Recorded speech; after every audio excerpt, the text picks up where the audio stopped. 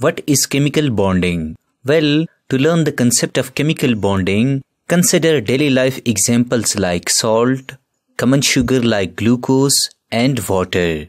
We know that salt is made from 2 atoms like sodium and chlorine.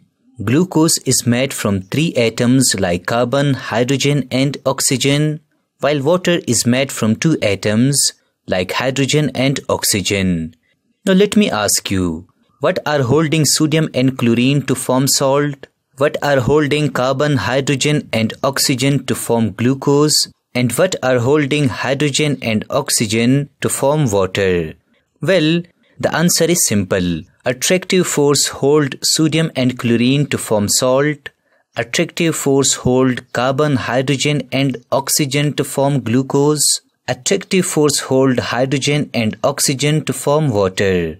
Now listen carefully. In chemistry, the attraction force between atoms, ions, and molecules to form a chemical compound is called chemical bond. Let me repeat it.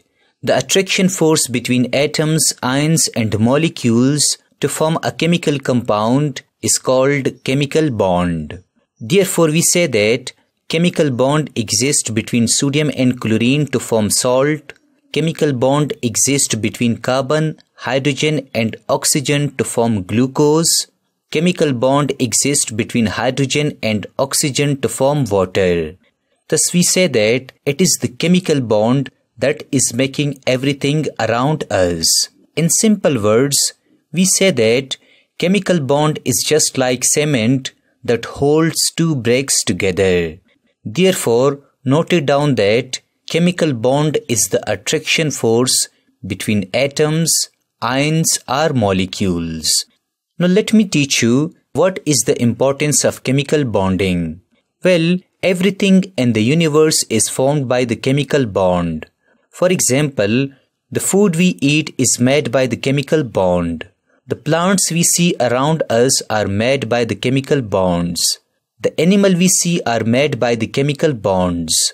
All the material we use in our daily life, like iron, plastic, etc., are made by the chemical bond. Thus remember that it is the chemical bonding between atoms that form everything in the universe. Now you should also learn that why atoms form chemical bonding. Well, atoms form chemical bonding in order to lower its energy and get stability. Now let me ask you, how can we measure the stability of an atom?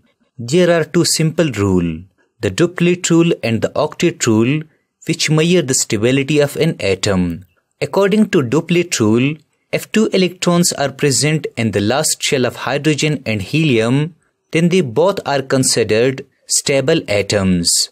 According to octet rule, if 8 electrons are present in the last shell, then atoms are considered stable atom. For example, consider sodium and chlorine. We can see that in the last shell of sodium atom, there is only 1 electron, while in the last shell of chlorine atom, there are 7 electrons. Now sodium will lose this 1 electron and chlorine will gain this 1 electron.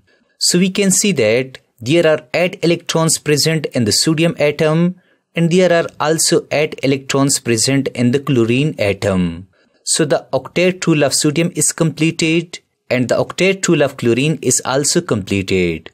Thus by losing and gaining electrons, they both form a chemical bond.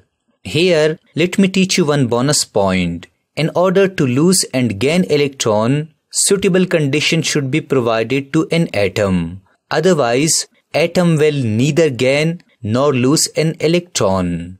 Thus remember that atoms form chemical bond in order to get stability. Now let me teach you the types of chemical bonding. Mainly, there are 3 types of chemical bonding, like ionic bonding, covalent bonding, and metallic bonding. Ionic bonding exists between metals and non-metals. For example, like table salt, sodium chloride. While covalent bond exists between non-metals and non-metals, like water, H2O. And metallic bonding exists between metals, like gold, iron, etc. To learn more about these types of chemical bonding, watch our lectures and their links are given in the description. Finally, let me teach you one bonus question. Which is the strongest chemical bond? Well, in general, covalent bond is considered to be the strongest chemical bond. For example, consider covalent compounds like diamond and ionic compound like sodium chloride. We know that the melting point of diamond is 4027 degrees centigrade, while the melting point of table salt is 801 degrees centigrade. We can see that the melting point of diamond is very high, while the melting point of ionic compounds comparatively is very low. So in terms of melting points and boiling points, we say that covalent bond is considered to be the strongest chemical bond. So note it down this important question.